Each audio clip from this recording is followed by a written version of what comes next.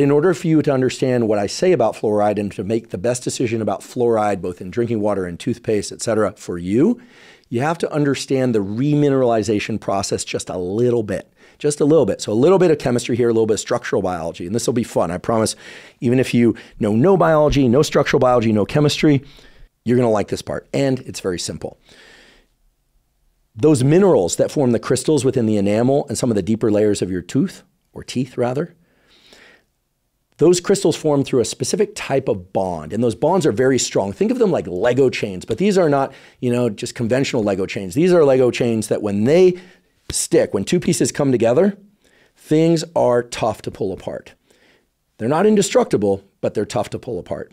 And they're also special because unlike a string of Legos, like a single string of Legos, these bonds that form during remineralization of the teeth are interdigitated with one another, or rather are at angles with one another that make those bonds especially strong. Any architect or somebody that understands structural biology will understand that bonds can be weak or strong depending on whether or not they're linear, whether or not they're crossed, whether or not they're in lattices. There's a whole bunch of interesting, angled forces stuff that the architects will understand and the construction workers will understand at a very intuitive and concrete level, no pun intended, and on and on. But just think about it.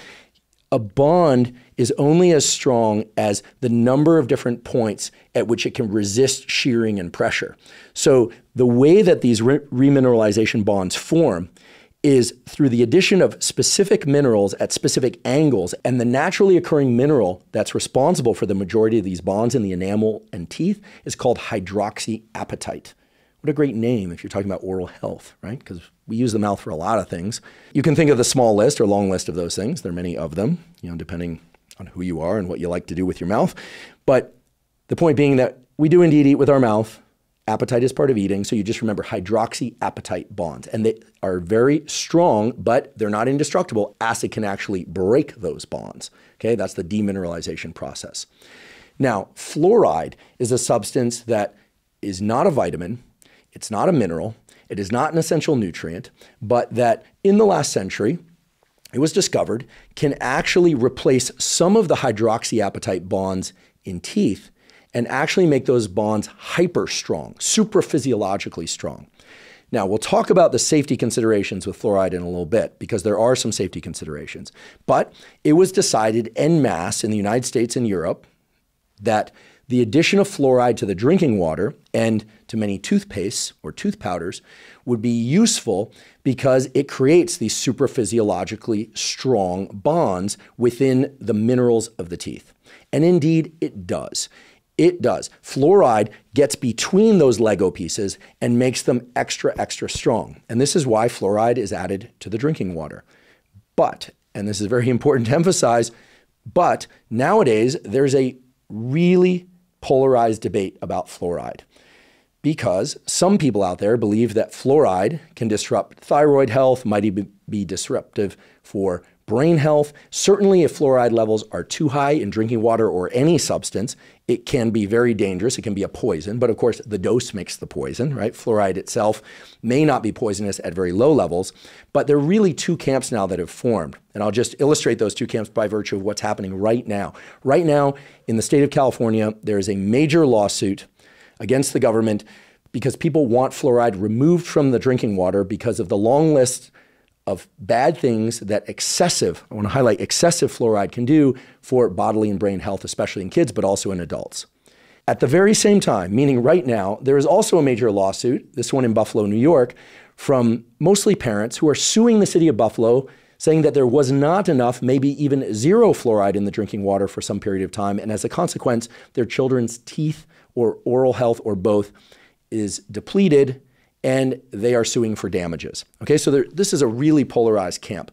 Now, I did a full episode of the Huberman Lab podcast all about water, and I talked about fluoride levels, which levels are thought by the CDC to be safe, which levels are not thought to be safe. I talked about some of the theories as to how fluoride might disrupt function of the thyroid and some considerations there. Please check out the timestamp in that episode. I linked to that timestamp in the caption for this episode. But the important point here is that if you are at all concerned about fluoride in the drinking water, the simple answer is to just filter the water that comes out of the tap. If you're concerned about fluoride, then I suppose you'd probably want to avoid toothpastes that have fluoride. Indeed, there are some I will provide links to some of those in the show note captions for this episode. There are a variety of these zero fluoride toothpaste that have started to accumulate. But keep in mind that when fluoride is introduced into the bonds of the minerals of the teeth, they do make the teeth really, really strong. But, and all the dentists I spoke to emphasize this point, the bonds that form are not the natural bonds. Now, the fact that they're not the natural bonds doesn't necessarily mean that they aren't good for us or that they're bad for us. But the bonds that form when viewed under what's called electron microscopy look different. They look wavy. They're not smooth bonds. And they do increase the resistance to different forces, including cavities or acid that would create cavities, to be specific. They make the teeth stronger structurally, so resistance to chipping, etc. But there is a growing concern about excessive fluoride, which, by the way, if you drink a lot of tap water, you're going to be exposed to more fluoride than if you drink less tap water. That just kind of stands to reason, but people don't really talk about this, right? When you talk about X amount of fluoride by concentration in a given liter of water or gallon of water, you also have to ask, well, how much tap water are you drinking every day? Okay, you have to ask that question, right? It's not simply the concentration, it's how much you're ingesting overall. And that's something that's much harder to control for. Again, in the water episode, I talk about ways to eliminate or reduce fluoride in the drinking water if that's a concern of yours. But if you want to know why there's fluoride in drinking water, it's because governments figured out, hey, well, if we want to reduce tooth decay, what's the simplest low-cost method to do that? Well, it's to put fluoride in the drinking water. And you now also know why there's fluoride in a lot of toothpaste. But given the concerns about thyroid health, potential concerns about brain health, now you also know why many people, including some dentists that I spoke to, are not big fans of fluoride, both for children and for adults. So you just have to make a decision for you. I'm not here to tell you what to do. You just have to decide. Are you pro, neutral, or against fluoride in your drinking water? And if so, are you going to filter? Are you going to completely avoid drinking any water, maybe even cooking with any water from the tap, and on and on. But now you know why fluoride is in drinking water and fluoride is in toothpaste.